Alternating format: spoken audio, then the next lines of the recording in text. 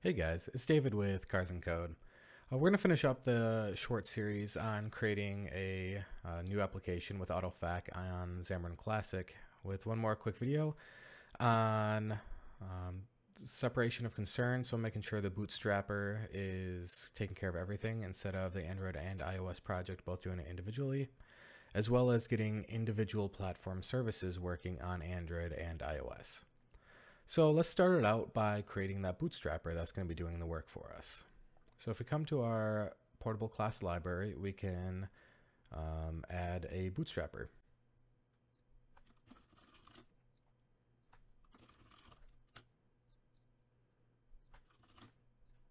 So in this Bootstrapper, we're going to have one method, and we're going to call it build. And that method is going to return an iContainer that is going to be the container for Autofac.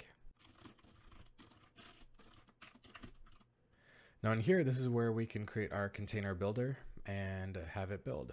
So if you remember in our setup class in Android, we were doing a container builder equals new container builder, a cb.register module my module, and then returning the new MVX IOC provider. So we're going to take the container builder out of this method and move it into the Bootstrapper method.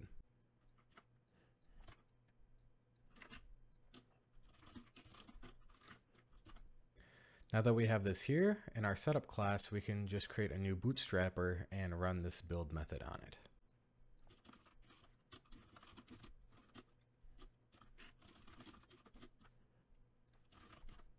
So now we've created a Bootstrapper that is running this code, and we've separated our concern to one class so it knows about all the bootstrapping and then all the modules. Now we could take this and run the same thing in iOS, but before we do that, let's create a way to get some Android services and iOS platform specific services into the Bootstrapper. So the way we're going to do that is using a module called a MapTypes module.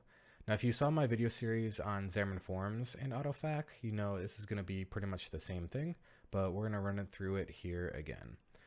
So first, we're going to go back to our bootstrapping and we're going to create a MapTypes module.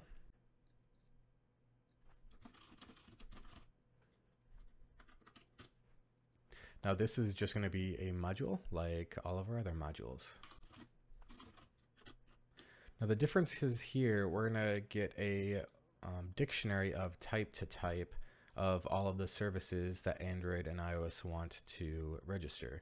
So for example, we'll have a service called iPlatform service, and then we'll have a platform service on Android and a platform service on iOS.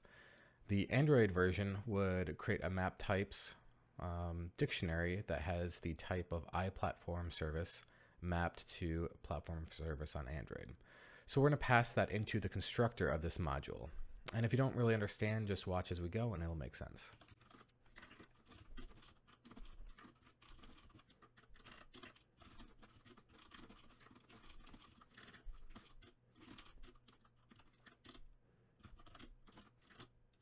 So in our load method, we're just going to have to loop through that dictionary of map types and add them all to the module.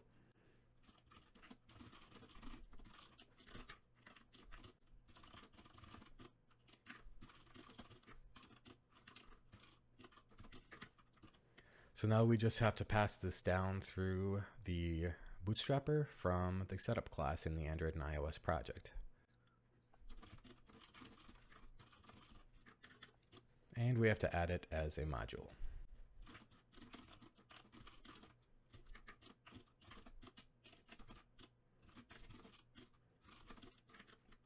And finally, let's go to our Android project and add it to the setup.cs.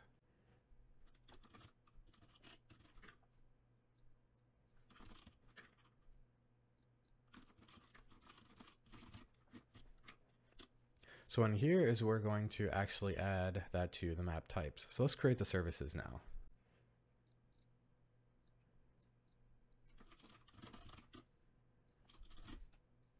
Let's add a method in here that just returns a string of the current platform. Now let's add the service to Android.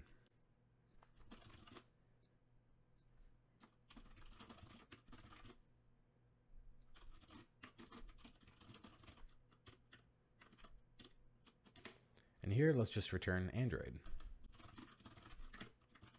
While we're at it, let's go ahead and add it to iOS as well.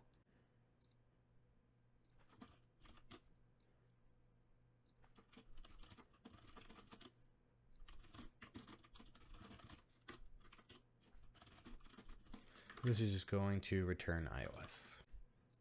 So now that we've done that, let's go back to our setup.cs in Android and add it as a map type.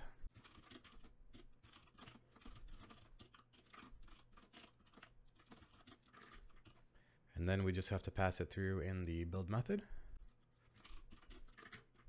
And we're finished. Let's go ahead and copy this over into the iOS project. It'll be pretty much the same, other than the platform service will be iOS instead of Android.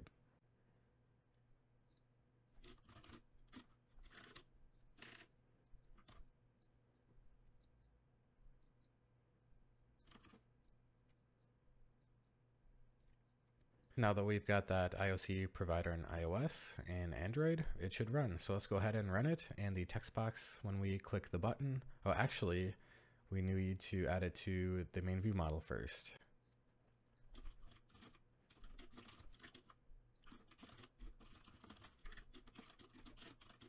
So now in reset text, let's do platform service.getPlatform instead of myService.getText. So now when we hit the reset button, it should call reset text, which sets our text to platform service.getPlatform. So here we've got the program, and if we hit reset, it shows Android exactly like we'd expect.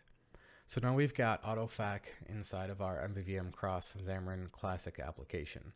That's going to be the end of this series. If you have any other questions on how to do anything, feel free to leave a comment below, and I'll either give you a little bit of insight on how to do it, or maybe I'll make a video about it. So thanks for watching. I hope you all enjoyed the video. I hope you have a great day, and I will see you next time.